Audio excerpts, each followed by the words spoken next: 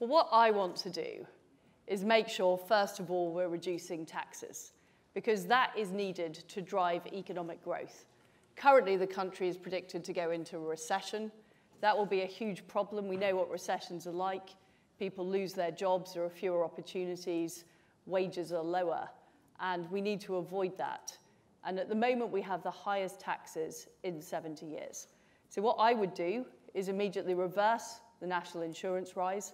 I'd also have a temporary moratorium on the green energy levy to save people money on fuel bills. I'd do that from day one. But also what I would do is keep corporation tax low, because we cannot tax our way to growth. And I believe in conservative economics. I believe in a growing economy, and a growing economy actually brings in more tax revenue in the future. So that's a really fundamental principle for me. Now, we are facing great difficulties with energy, and I understand people are struggling with their bills on fuel and food. But the first thing we should do as Conservatives is help people have more of their own money.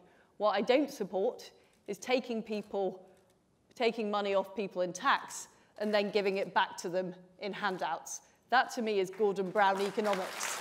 And, you know, frankly, we had years of that under Labour, and what we got was a slow growth economy.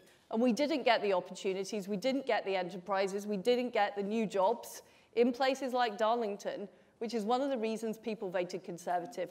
They voted Conservative because they want to see enterprise, they want to see new opportunities. And that is why it's so important that we don't raise taxes, that we keep taxes low, and also we abolish these EU rules that are holding back investment into our country. We'll get on to that. Let me just clarify something. Gordon Brown economics. You're accusing Rishi Sunak of having Gordon Brown economics. What I'm saying is that... Yes or no? Well, I was actually responding to your question, Tom. Which is what I'm here for this Rishi evening. Sunak's policies, which is, you know, do you just think about there's a fixed pie, we have to share out the pie, and we have to give out money in handouts. My view is we can grow the pie.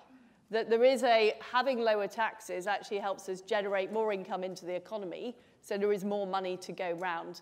And what I fundamentally don't agree with is putting up taxes and then also giving out benefits. I think that's the wrong approach. Well, first of all, I am Foreign Secretary, and I'm focusing my energy on dealing with the very serious foreign policy issues we face, the issues in Taiwan, the issues with Russia and Ukraine.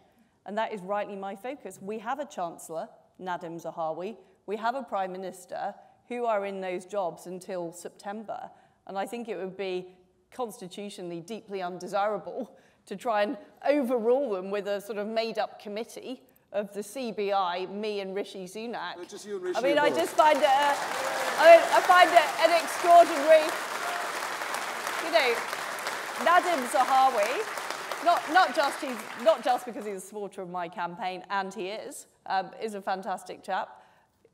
Boris Johnson, you know, he's done a great job as Prime Minister, delivering Brexit, delivering on the COVID vaccine, standing up to Putin. They are capable people, capable of making these decisions. This kangaroo committee you're proposing sounds bizarre.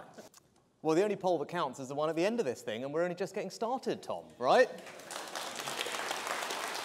So you don't want to answer that question?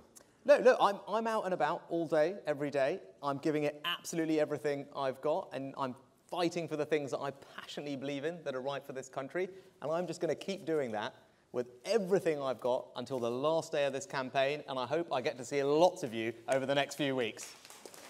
Well, look, I don't think that will be necessary, because what we're talking about now, Tom, is the extra increase on top of what we thought. And we already thought bills were going to go up to £3,000 when we announced that support. And it's really, really serious. And I think everyone should be under absolutely no illusion about how difficult it's going to be for millions of families this winter.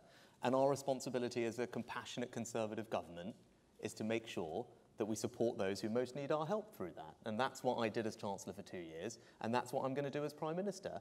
And I want to go further than I did previously, because the situation is worse. It's right that we target that on the people who most need our help, and today I announced what I did because I wanted to give those people peace of mind.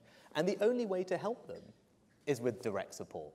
Because tax cuts alone are not much good if you're a pensioner who's not earning any extra money. They're not much good if you're working hard on the national living wage, because Liz's tax cut is worth about £1 a week for that person. It's worth £0 for a pensioner. That's not right. That's all right. No, that's all right. That's right. You're fully entitled to ask questions, sir. And Tom asked a question, right? So, yeah, you're asking why I resigned. Yes, it was really sad. I was sad I had to resign, actually. I was sad I resigned. But actually, you are totally, and respectfully, you are simply wrong to say that I wielded the dagger. Because you know what? It wasn't just me who felt that enough was enough. The government was on the wrong side of yet another ethical decision.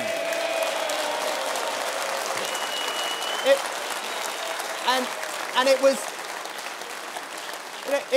was 60 other members of Parliament also thought that enough was enough, because we wanted to change things, and that's why we're here. And yes, the simple answer to that question is yes, I am the person who can beat Keir Starmer. That's why I'm standing here tonight.